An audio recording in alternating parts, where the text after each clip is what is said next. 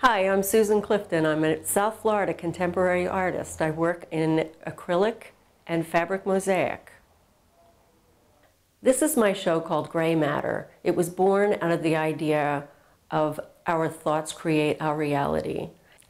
Each painting has the thoughts of the subject printed on fabric, and then the fabric is cut up and applied to the canvas, and that creates the figure. When I start a painting, I always start with the actual acrylic part first, painting all of those areas, leaving the body blank. And then I start, sketching out like the shadow areas, the highlight areas. And then the real tricky part, the challenging part is, really defining the muscles and putting those highlights and those shadows in the right places so that the body really comes to life. This work touches on subjects like joyfulness, inspiration, and worthiness.